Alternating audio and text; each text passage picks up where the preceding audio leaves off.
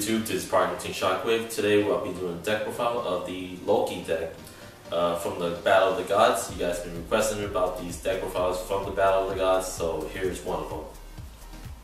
Alright, so here's the deck profile. Before we start with this, I'm going to have a hard time pronouncing these Nordic names, so I'm going to be butchering it or just going to call it the way it is.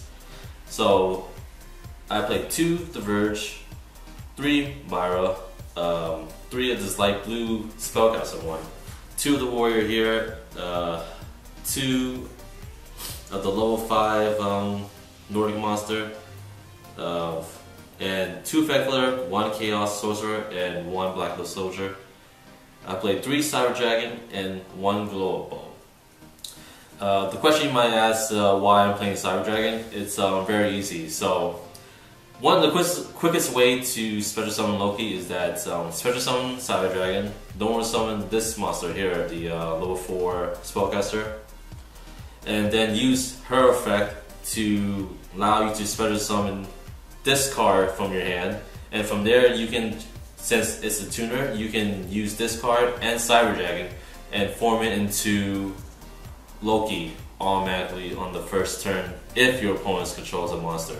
Another way to special summon Loki on the very first turn is that you use Myra's effect. Myra's effect is basically when you conduct a synchro summon, the other materials, it has to be in your hand and it has to be Nordic monster. So the best way to do it is grab this monster here and this, and then sync into 10, again get into Loki.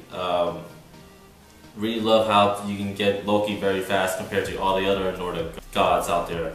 So with the magic lineup, I have 1 soul charge, 1 reinforcement, 2 MSD, 2 forbidden lance, 2 soul exchange, 1 Regeki, and 1 mind control. I should put that down. The reason why I'm playing soul exchange over Stormfort, it's a preference just because with this deck, you need to exceed summon if you're planning to summon the big monster out. I prefer, if I'm committing more cards on the board, I'm planning to exceed something into it or synchronous something to a monster, especially if I'm planning to get out Loki as fast as possible. For the trap lineups, I'm playing 3 of the trap rollers here, 2 deep persons, and then the staples, boundless, compulsory, trend tribute, solemn warning, and I'm playing 1 of the Nordic relic. This is one, it's the secret rare version where it doubles the monster and defense of the Nordic ones you choose until the end of the turn. Until your opponent's turn. The reason I'm playing it because this deck has very low monsters attack, so I like to have it give just a little bit of edge. So for the extra deck lineup, 2 Loki, that's all you need. Star Eater, Leo, Stardust, Black Rose, Arcanine Magician.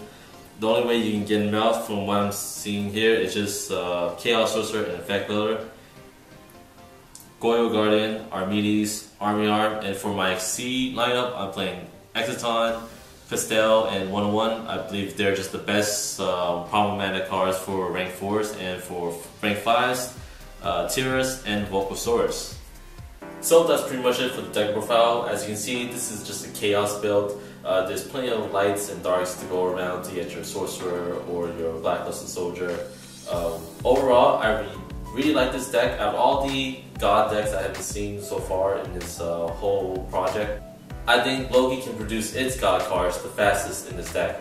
It's very fun, and I recommend you should try it if you have the chance. It's the cards is easy to get. There's no really expensive cards around here. Maybe Gold Polka at the least. So that's pretty much the video. If you guys haven't, please like, comment, and subscribe. This is Parker from TeamShockWaves signing out.